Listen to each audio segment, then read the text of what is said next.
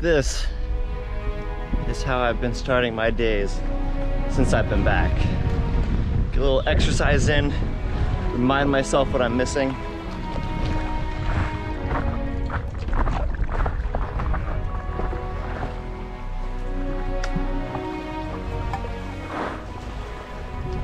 We made it.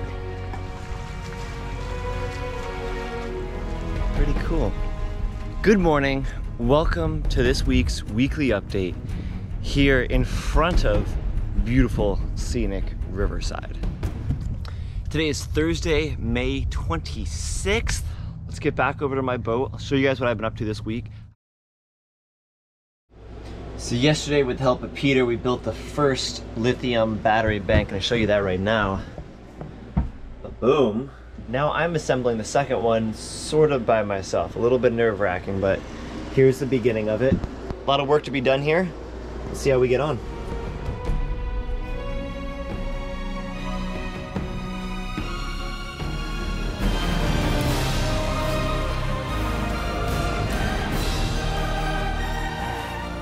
So check this out. This is the completed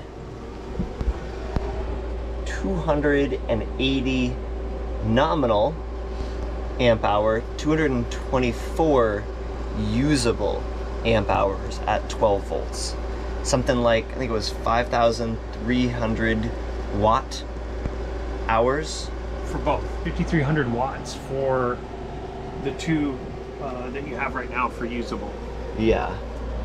This looks so much like a bomb to me, and I treat it pretty much the same. Arcy sparky. Arcy sparky has been the word of the week here on the boat. Look at it. All right, so here's a quick breakdown of what we're working with. We have 4 cells put into series. Each cell has a voltage of about 3.29. That's what they're at right now, yeah. Yeah, they're at, okay, so they're at, so they will go higher than that. The nominal is 3.2. Okay. So each one of these cells has 3.29 volts. You put them in series, so then you're keeping the amps the same as they go across, but you're increasing the voltage from 3 to 6 to 9 to 12. Technically, it's actually at 13 point something because of lithium. Side note, we actually saw the lights in my boat get brighter when we went over from... Everything's brighter today. Yeah. Sure. Everything. The world is just brighter. Okay, back to technical.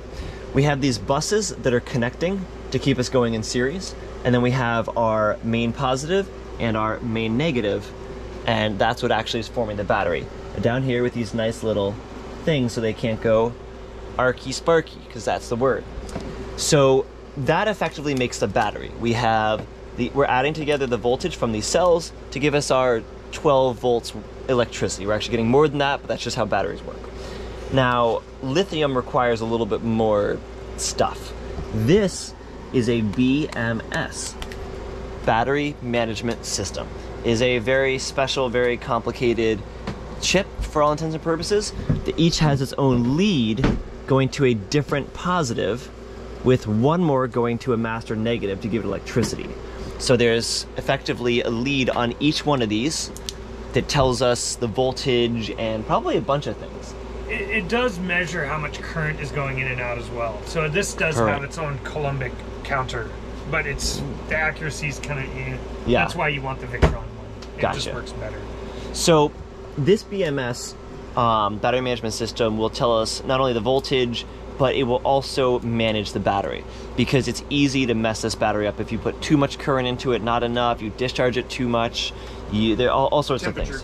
Temperature, high or low, there's a lot of things. For sure there's pros and cons to all different battery types you go with. The big pro to going with lithium is I've just saved, these 2 batteries probably weigh less than one, yeah, they must weigh less. Than one of my other batteries. They weigh less. They take up about, I would say, 50% less space per one. I mean, you put the hood on and it feels like a. Yeah. I think it's just the way the space is laid out. Yeah. But anyway, yeah. So they take up a lot less, but the amount of more electricity I have, put it to you guys this way, I had before total. We figured about 150 amp hours. Yeah. Yeah. So I was using 150 amp hours before. Now I have roughly 500 usable amp hours. 150 to 500. That's nice. It's very, very nice. Yeah, we're watching. So I'm using Victron for a lot of my stuff here. I now I've got 4 Victron products on the boat, 2 MPPT solar charge controllers, 1 battery monitor, and then I will be soon plugging in 1 Multi Plus, which will be very cool. So these are the apps. This is actually somebody else's somewhere here. So for instance, I can go into my 600 watt series to parallel. That means that one is responsible for 6 of my panels. And right now we can see we're getting 474 watts into my battery. That's pretty good, that's not bad. We can see what the solar voltage is, so it's bringing in almost 50 volts at 9, almost 10 amps.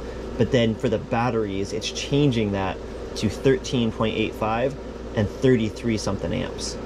That's what the battery, that's what the solar charge controller does. It takes whatever the solar panels are doing, because they're doing all different voltages. As the sun comes out, the sun goes down, all sorts of things. They're converting that for the batteries. Now, a really cool thing is it said state bulk. That means the type of charging that it's doing. And I love this part of Victron. You'll notice there's one giant bar. That's because we went to lithium just recently. All these other days are when I was on my lead acid. And you'll see, let's pick this there. It says bulk, absorb, float. So that's bulk, which means it's sending in a lot of electricity. Float, which means that it's sending in a little bit less.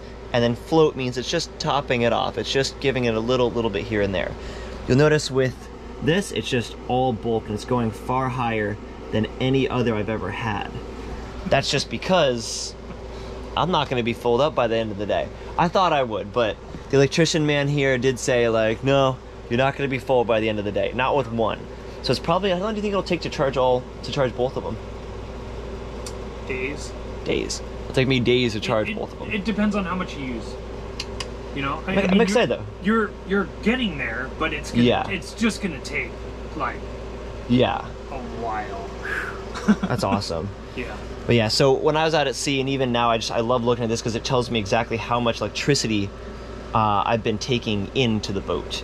And you can see here, I'm very proud of that number. Lifetime total, 578 kilowatts, and that's just one of the arrays. If I go back here, I go to the 400. So this one will be a little bit less because it's just 400 in series. I put that in their name so I can't forget what they are, which is a fantastic way to do it. And you'll see again, same thing, just whoop, all white. So this one's only done 256 kilowatts total for its life, which actually, yeah, isn't that, yeah, it's like half of what the other one was like 5 something, I think. So that is a compressed version of what I've been working with. So to recap the battery, we have 4 of these big cells that have electricity. We have these bus bars that connect them to keep it going in series. So we got negative to positive, positive to negative, negative to positive. And then these here become our 2 very live arcy sparky ones. We have, this is called Kapton tape, and it is a non-conductive tape that helps hold it all together, but also makes it look super cool. We have the battery management system with 5 wires coming out, 1 to a master positive, 1 to a master negative, but still 1 to each of the positives anyways, and that's what allows it to see what's going on. As well, then it has one other thing that goes to this little Bluetooth. That's it. Temperature sensor. And temperature sensor. Yeah.